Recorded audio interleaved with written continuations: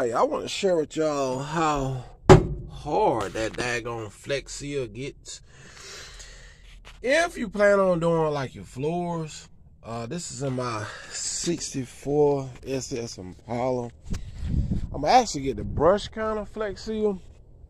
I just kind of experimenting with stuff, you know. And then I'm doing perfect, you know. But like I said, I'm just experimenting with stuff. And yeah, y'all know how that is. Old car, I gotta fix an old car up on a budget. I got other stuff I'm playing around with too, but it does seal in holes pretty good, as you can see here. I mean, it gets very, very hard. See there? This stuff gets very extremely hard, so I recommend it. If you're trying to do any kind of floor panel work, this the stuff.